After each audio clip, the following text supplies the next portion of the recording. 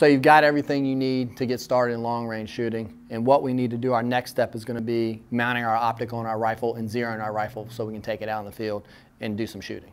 So I'm Shane with New American Arms, and right now I'm going to go over my steps of getting your rifle zeroed and getting on paper and going out to the range and shooting.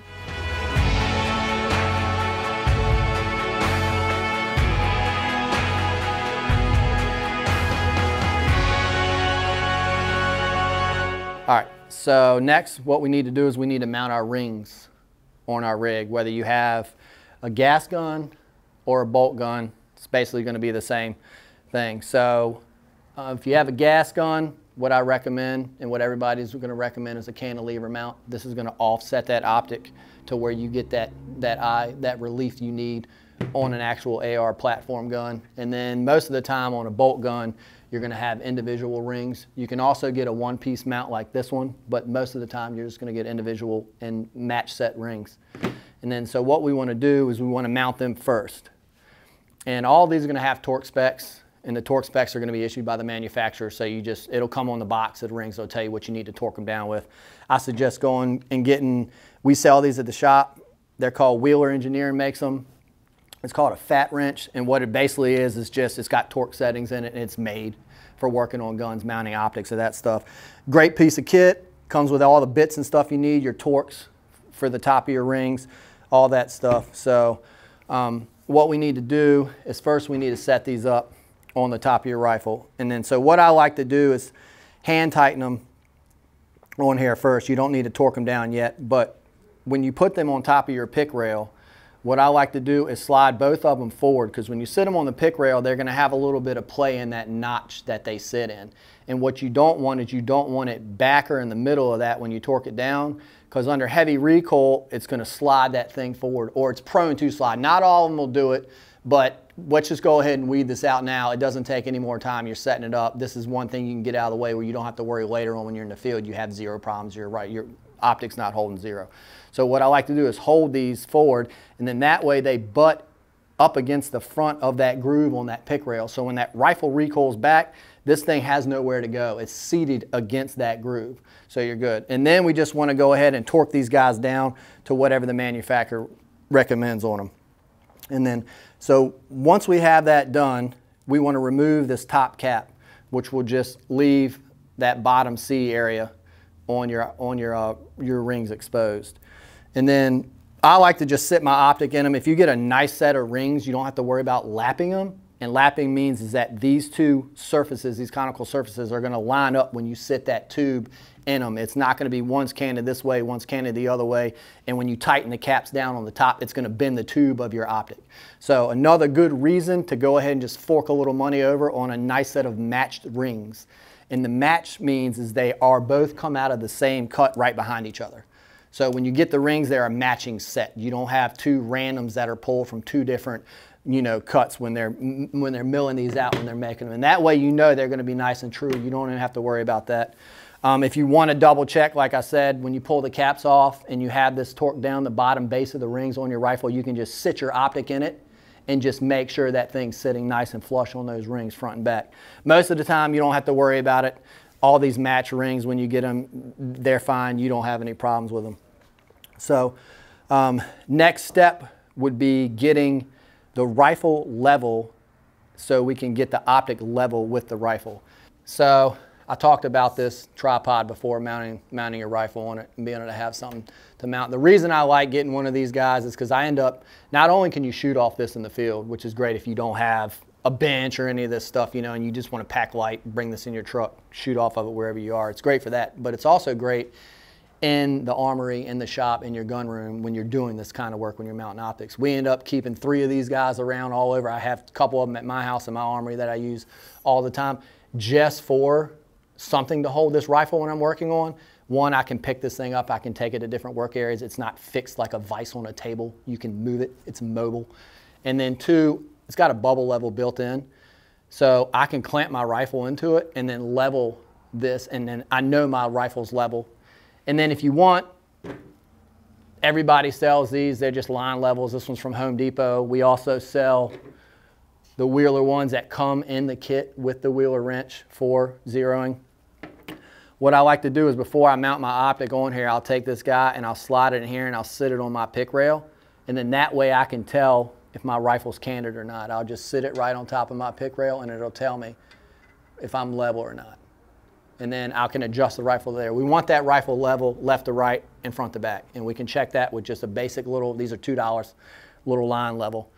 And then so once we get that all level, what we want to do is we want to set our optic in those two bottom rings that we have in there. The top caps are off, we have the bottoms, they're torqued down, and we're going to set our optic in there. So when you get that set, before you put these top rings on and start clamping and do all that, what you need to do is get on that rifle and then check that eye relief to make sure that you're in focus, everybody's eyes are different, and make sure that when you see it on that rifle, that optic's coming in clear where you are and you're comfortable on it. And then that way we know the distance in which that needs to be set on these rings. And then once we get that, the next step is going to be level on this with the actual rifle. So we have the rifle level, we know it's level, you can double check it before you do this if you want. But when you got your optic in here where you want it, let's put these two top caps on, and we're not going to tighten them, we're just going to kind of go ahead and hand tighten them down, but we're not going to torque them. We want to be able to move this optic around. And then we're going to take that level and we're going to put it on the top cap of that optic. And then what we're going to do now is we're going to move that optic left to right until that optic is level. And then once that optic's level, we can go ahead and start torquing these down to the manufacturer's torque. Most people, it's usually about 15, 20 pounds. You don't want to over torque these things. Another reason to get a torque wrench, so you're not in here hounding this thing to death and you don't know what 20 pounds is and you end up stripping these screws out. You ruin your rings. You can't do anything with them now. So, and what I like to do is kind of a cross pattern, because if you notice, if you tighten two sides at one time, it's going to pull that scope back over unlevel. But if you do one, it'll pull it over a little bit. If you go to the other side and do the same amount on that one, it'll pull that scope back over to in the level position. And I like to keep checking it as I go just to make sure it stays level. But slowly work that torque down on both sides, front and back, and change those positions. So switch. So do this one, do this one, do this one, do this one, and then do them both in the X until that thing, it'll stay perfect. And then once it starts to get to where it's tight, you can go ahead and torque those things down. You're good to go. Your optics level with your gun, it's mounted. And then the next step would be to go ahead and get this thing sighted in at 100 yards. So we have our optic mounted on our rifle. Next step is going to be to actually start to get this thing sighted in. And then I have a couple little methods I use to where you don't burn up a lot of ammo and you can pretty much get on paper right away. I would recommend zeroing everything for 100 yards. That way you just dial out from there. There's no need to zero anything at 200 yards. 100 yards is where you want to go. So what I do is I bore sight it. And you can do this without buying a bore sight. You don't have to buy a laser bore sighter and spend all this money. You can do this without spending this money. I've done it for years. This is basically the only way I do it, and it works just fine. And what we want to do is we want to set something up at 25 yards. So we don't need to go to 100 because it's going to be hard at that distance. We'll step it back and get on paper, and then we'll work our way out to 100. That way we aren't burning up a lot of ammo doing this. So what we want to do is, one, I get a piece of paper out. You can do a target, you can do a piece of paper. You just need a reference point on something that you can look at 25 yards away. And you don't have ammo to do, you don't need ammo to do any of this. So if you want to, you can do this in your house if you have 25 yards before you go out to the range, because this requires no ammo. So I'll just get a piece of paper, and what I do is I just put a sticker on it. A lot of people get those easy shot stickers for your targets to cover your holes. They're orange or whatever, just something bright you can see, circle. And then what you want to do is you want to put the gun in a vise or something that secures it so it won't move. So what I do is I pull the gun out of my bolt out of my rifle, and what you want to do is obviously check, make sure the gun's unloaded, everything's safe before you start doing any of this. And then what I want to do is I want to make sure that I can look down and see down the bore of my rifle, down the barrel from the receiver. And then I have a cheek weld piece on here. I'm going to go ahead and remove that because that's in my way. And then I'm going to pull my bolt out, obviously, so I can see down this. And what I want to do is line this rifle up with this target, and I want to be able to look down that barrel and see this dot inside through my barrel. And then this right here is kind of a reference. This is where your barrel is. This is what it'll look like if you're looking through your barrel down at it. You'll have the dot, and it'll be center of your barrel. And then what you want to do is you want to make sure that I can look down that barrel and see this dot inside through my barrel. And then this right here is kind of a reference. This is where your barrel is. This is what it'll look like if you're looking through your barrel down at it. You'll have the dot, and it'll be center of your barrel. And then what you want to do is look, after you get that acquired, lock it down so it doesn't move. So when you look through that barrel, you see this is what you're looking at, this is what you see. Then you want to go and you want to look through your optic. And you want to try to see where your optic is in reference to that. You want to look through your optic and see the same thing. And if you look through your optic and your optic is here and you look through your barrel and it's there, what you want to do is go ahead and make that adjustment through your scope to try to get to where you're looking through the optic and the optic is dead center on that dot as well. And then that's a real easy way to bore sight without doing any of that stuff. You can do that in your house. You can do that in the backyard. It doesn't, you don't have any ammo. The gun's not hot. And then that'll get you on paper at 25 yards. So that way when you make that shot, you'll be really close to that. And then you can go ahead and work from there. So now that you got your rifle bore sighted, we're going to go out to the range and we're going to set a target up at 25 yards. And you can set this same target up, or you can actually get a target with multiple things. I like to do a bigger piece of paper. That way, for some odd reason, I'm still way off, something happened, I can still see my point of impact on there and I can adjust. And then same thing, what I like to do is go ahead and lock this thing down on this dot, whether you're on bags or whatever, just make sure you can see that dot through that barrel and there it's still zeroed. And then what you want to do is just make that first shot and see where it hits. And most of the time you'll be pretty close bore sight. You'll be 3-4 inches off somewhere in there, but you'll be close enough to where you're on paper and you have something to adjust from.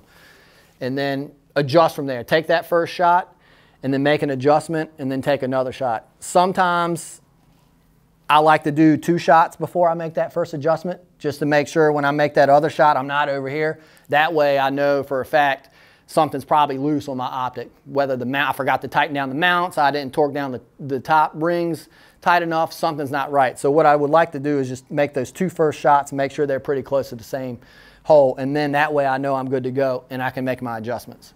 So next is making those adjustments at 25 yards. Most optics are, this one's 1 click is a 0.1 mRad. Most of them are 1/4 inch at 100 yards on the adjustments on 1 click. So you got to remember that if you're at 25 yards at 100 yards, if you're at 25, it's 4 times what it is. So most of them tell you at 100 yards, it's 1 click equals a 1/4 inch at 100 yards. Well, you got to think that if you're 25 yards, you're 1/4 of 100 yards, so you 4 times that on your click. So it's going to take more clicks to get to where you are. You're not at 100 yards. A lot of times the easy way to do it too, if you don't want to worry about clicks and going over and you're not quite comfortable doing any of that, what you can do is if this thing is torqued down in a vise and it's not moving anywhere, you can look through this and turn your turrets and watch the turret move, and all you need to do is take that turret and take it over to the bullet hole you shot. And then that's zeroing it. It's that easy. You don't even have to understand what any of these clicks mean right now to get that thing zeroed. You can literally just look through there as it's stabilized in the vise and then turn those turrets and watch that turret move. Watch that reticle move and just bring that reticle down to those holes you shot. And then once you feel pretty good about that, shoot 2 more at that bullseye and then see where you are on that target. And if you print 2 there in the bullseye, then what I would do is once you feel good at 25 yards and you're in there, I would go ahead and take this target out to 100 yards then. And then that way you'll know you'll be on paper. At 25 yards, you're probably going to be a little low because then you'll probably be 3 or 4 inches low at 100. So expect that. But next I would move that target out at 100 and just repeat this same process at 100 yards. Go out there, make those shots, see where that group is. I recommend doing a couple shots, shoot 2 of them just to verify that something's not wrong, nothing's moved. And then once you see those 2 shots, just go ahead and adjust from there. And then once you're in that target, you're zeroed for 100 yards. And then after that, we can go out to the range and then it's time to start running this thing out to farther distances. And we do also offer this as a service at the shop. So if you don't feel comfortable, maybe you can't get out to a range that has 100 yards, maybe you just don't have the time to it, maybe you just don't feel comfortable doing it, you can bring your rifle and your optic to us and we will mount them and we will professionally sight them in for you at 100 yards. And then you can just come pick your rifle up and you'll be ready to go. And you feel confident that it's been done right and that you don't have to worry about it. So I hope this helped everybody on the next step in getting out in the field and shooting long range. If you have any questions, concerns, like always, we're at the shop, we're here to help. Bring the rifle by, come by, talk to us, sit down, tell us what's going on, and we'll be happy to help.